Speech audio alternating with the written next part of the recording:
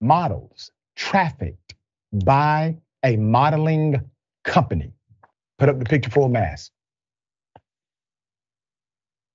It's no secret that the fashion industry has a reputation of creating predatory environments, especially for young people. But new claims have drawn a more shocking and disturbing picture of what models have endured in the last decade. A new report in Variety details the experiences of more than a dozen models and related employees that claim modeling agencies who represented them helped create a culture ripe for financial and sexual exploitation. Let me give you some claims from this disturbing report.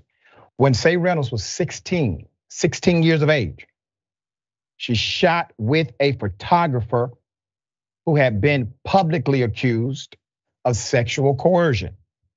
She says she once received $130 for a total of 6 weeks of work and was later forced to climb a glacier in high heels before getting naked in freezing weather. A gig, she says, that was never paid for. And despite already losing weight, Ms. Reynolds was encouraged to starve off her hunger by chewing cotton balls. Quote, I remember my agent saying, cotton balls are organic, so it's fine if you just swallow them to make yourself feel full. End quote.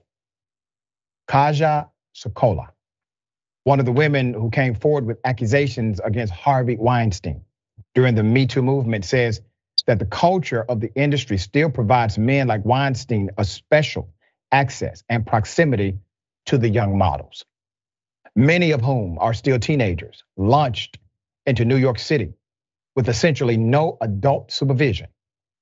In September 2002, a 16-year-old Sokola had just arrived from Poland when she attended an event hosted by her modeling agency, Next.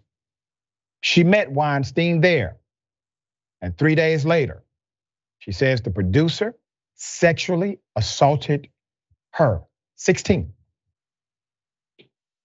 Modeling agencies are sometimes like pimps for rich people, she says. Let's put it up. Founder of Model Alliance, Sarah Ziff, says the abuse went far beyond predatory photographers and eating disorders, noting that some agencies went as far as recruiting skinny young people from war zones.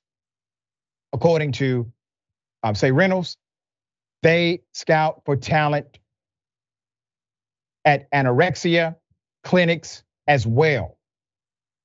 Ziff and other members of the Model Alliance agency helped craft legislation titled the Fashion Workers Act, which was designed to hold modeling agencies accountable for model abuse they've caused or enabled. On June 8th, the New York Senate passed the law, bringing models one step closer to basic rights, such as requiring agencies to provide workers copies of their contracts and enacting a zero tolerance policy for abuse.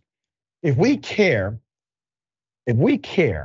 about people, if we care about young people, if we care about women, we should care about this, because it is skewed to adversely impact those who are vulnerable, those who are poor, those who are young. The reality is this: many legislators will not even take this up because it's not part of their, let's just say, political brand. The red meat is not there for their particular base. I'm talking about Democrats and Republicans. This is a good thing to attack, to stop it from happening. A big, massive loophole in the system of modeling has allowed for the creation of a de facto industry known as human trafficking. It has to stop. Laws are a good way to hold people accountable. Make sure attention is placed where it should be. Jeff, thoughts on this? The Next co-founder said, when we send models to photo shoots, we vet the people and we hope that that model would call us if they were exposed to conditions such as this. The unfortunate part is we're not on every shoot. Maybe they should be.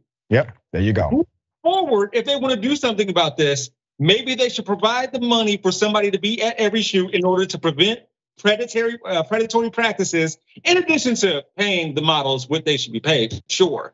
Yeah. All of these things could be done at the same time in order to ensure safety. That's right. Send in undercovers, do exhaustive investigations, hold press conferences, talk about how you're going to make an example of those that you have accused, that you have charged.